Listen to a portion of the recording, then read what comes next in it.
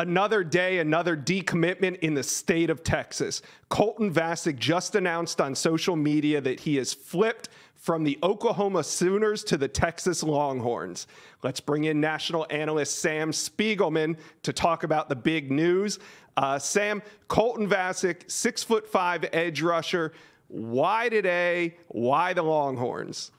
Yeah, this has been in the chamber brewing for some time, and Texas, they live up to their motto, all gas, no brakes. This is a kid from the city of Austin, a Texas legacy. His dad played at the University of Texas, plays for the prominent hometown high school football team, but has been leaning out of state for the bulk of his recruitment. Clemson, Oregon, eventually Oklahoma won out his commitment, but you have to credit Steve Sarkisian, Coach Kwiatkowski, the defensive coordinator at Texas, for continuing to recruit Vasek. He's been on campus this fall. He's seen the improved play of the Texas defense, a lot of more sack production, guys like Jalen Ford and Baron Sorrell, and he's taken notice. The momentum has kind of swirled in Texas' favor.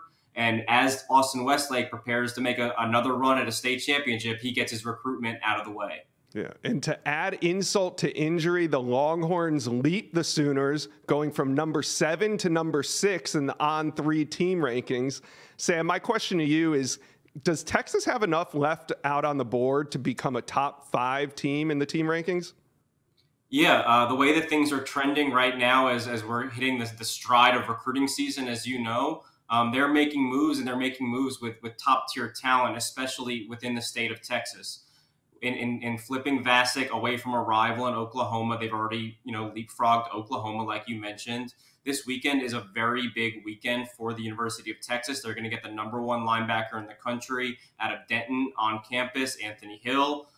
Texas is right now trending on the RPM for Hill. They're going to get a top 100 athlete, Jelani McDonald, consensus top 13 athlete in the country from Waco, Texas. He will be on campus. They are also trending on the RPM for him. With a few schools still in front of them, like Notre Dame, they're trying to hang on to their 5-star safety, Peyton Bowen, who, by the way, will visit Austin this weekend for the big game against TCU. If a few of those dominoes fall, I expect Texas to be either close to the top 5 or with such a strong class that the ranking's not even going to matter. What about Oklahoma? Do they have anybody else on that commit list that they need to worry about? Yeah, the one in particular that's really standing out is 4-star wide receiver Anthony Evans from Converse Judson. The speedy playmaker was in Athens last weekend.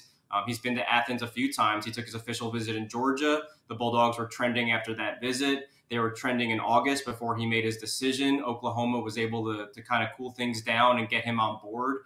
Listen, he's got a great relationship with Oklahoma commit Jackson Arnold, but Vasek was another reason why Anthony Evans was committed.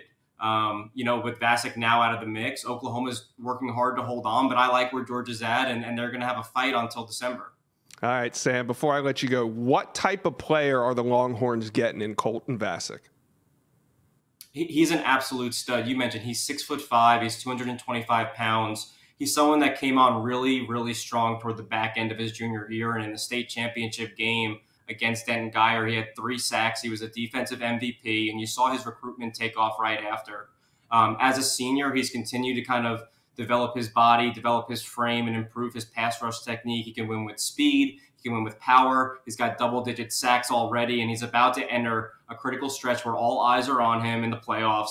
I think he's going to be on the cusp of 5-star status before it's all said and done. So I think it's a major get for Texas as they try to really bulk up on in-state kids and really national-level talent. All right, Sam Spiegelman, thanks for weighing in on this monumental flip. Colton Vasek goes from Oklahoma to Texas. Thank you for watching. Make sure you smash that subscribe button for me, and remember to check out all the videos on the On3 YouTube page.